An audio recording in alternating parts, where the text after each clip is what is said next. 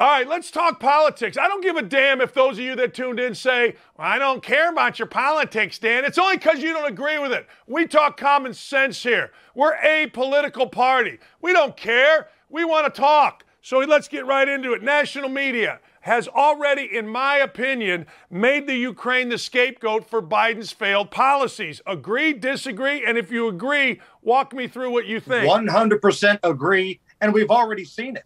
I'm honestly surprised that it was this quick. And maybe that's something that, is a problem with me. I knew this was coming, but I didn't think it would be this quick. So already, if you go onto the CBS News Twitter account, go back about a day, you're going to find the headline.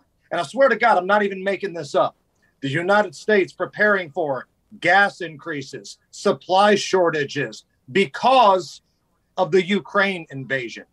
Now, Coach, I'm old enough to remember all of this hell breaking loose long before we started talking about Russia and the Ukraine. So this is already going to be the playbook, right? That's from CBS. These are the same people that trotted Norah O'Donnell out there and with that stupid blank-eating grin on her face told us that the summer of love of 2020, the protests were mostly peaceful, but caused $2 billion worth of damage. So it's already working for CBS, and I promise you, CNN, MSNBC, they're all lock and step here. This is going to be the thing that the Brandon administration uses to say, well, we had everything rolling, but that damn Russia-Ukraine invasion, that's the problem here. No, do not be fooled by this. This is smoke, this is mirrors, and it's bullcrap. We all know. We saw it at Christmas. We saw it in the grocery stores. We've seen it ever since Pete Buttigieg somehow became the transportation secretary, even though he couldn't run South Bend.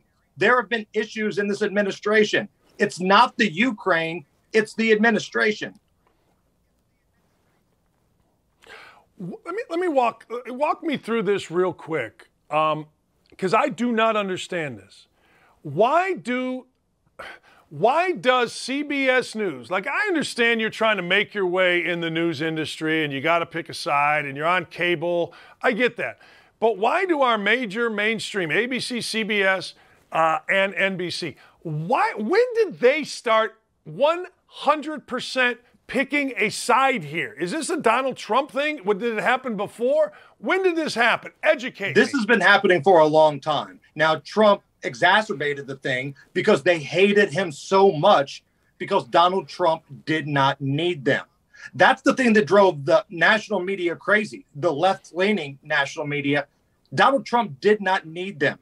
That's why they were in such a rush to take away his Twitter account, to take away his social media, because that took away his power to communicate to the public. Nobody turned on NBC or CNN or even ABC to find out what Donald Trump thought. You went to his Twitter account. So Donald Trump highlighted this, but do not get it twisted. This has been going on for a long time. And social media has a lot of problems, right? I swear to God, if I won the Powerball and I had billions of dollars, first thing I would do is try to buy Twitter and unplug and delete the damn thing. But the one good thing that's come out of the rise of social media is that shows like yours, shows like mine, we can highlight just how dishonest a lot of the national media is, how much of the bull crap we get fed is. I mean, anybody that lives in a major city in America, pick a city. In 2020, you probably had a window broken. You probably had something looted. Somebody may have been beaten. In my city of Indianapolis, there were 2 nights of riots. There were 2 people that were murdered. And CBS is going to roll out there and say, everything was mostly peaceful, other than that, $2 billion worth of damage. These are the things that have been happening for a long time, but there hasn't been this level of media. There hasn't been blogs. There haven't been, video shows. There hasn't been social media to counteract it and call out all the BS.